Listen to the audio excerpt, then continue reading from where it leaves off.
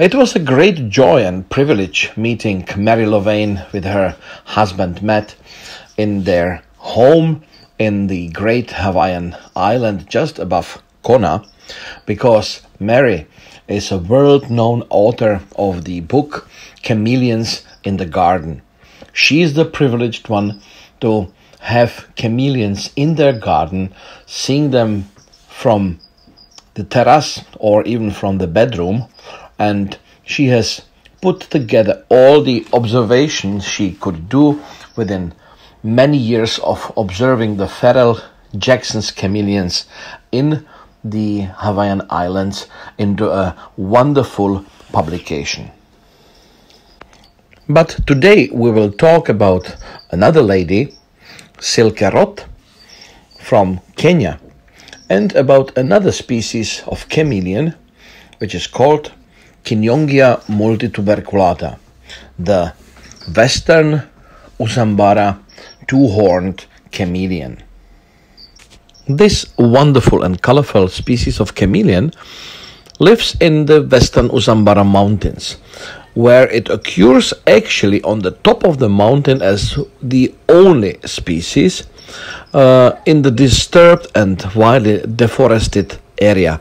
We do not know how many other species chameleons were home in this area before the deforestation, but only one remnant species stayed in the remnants of forests on the top of West Usambara mountains, which is the spiny chameleon Rhampholon spinosus.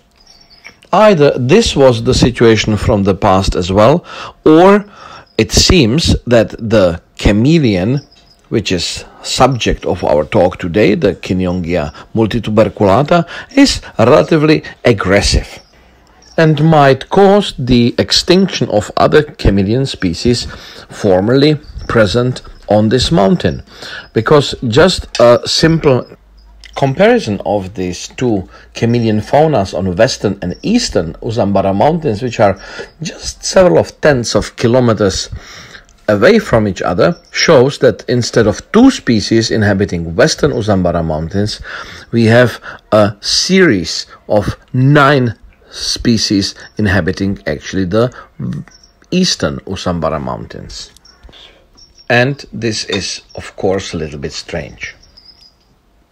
For an unknown reason, we see the spreading of this species, however, also to Kenya, where it did not occur in the past. It was introduced, very likely as a pet, in Karen, which is a suburb of Nairobi full of gardens and lush vegetation. And here Silke Roth is living, a further lucky lady which has chameleons in the garden. Thanks to the fact that chameleons are native to this area, the series of species she can actually observe is bigger than what is the chance of Mary Louvain in the Hawaii. So you can see here the three-horned chameleon, sometimes called the Jackson's three-horned chameleon, Trioceros jacksoni. You can see here also the von Hennel's chameleon, Trioceros hennelii. And you can see also the dwarf form of the flap-necked chameleon, Chameleon dilepis. Thanks to Silke Roth, we have an insight into the natural behavior of this species, though living in a semi-natural environment just a couple of hundreds of kilometers away from their home country. So enjoy some of the pictures and videos of fighting males,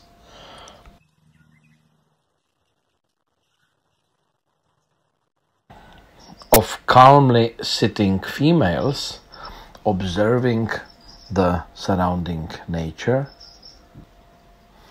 or an extremely funny and strange video when a male of the von Hennel's casque chameleon decided to chase an adult male of Kinyongia multituberculata across the road. Silke was able also to see the reproduction activities, including the eggs laid into the soil deep in a hole of about 15 centimeters deep, and seen also the hatching babies. That is also a natural part of the natural history of any animal, and we were also lucky to secure one voucher specimen of a dead female for the National Museum of Kenya.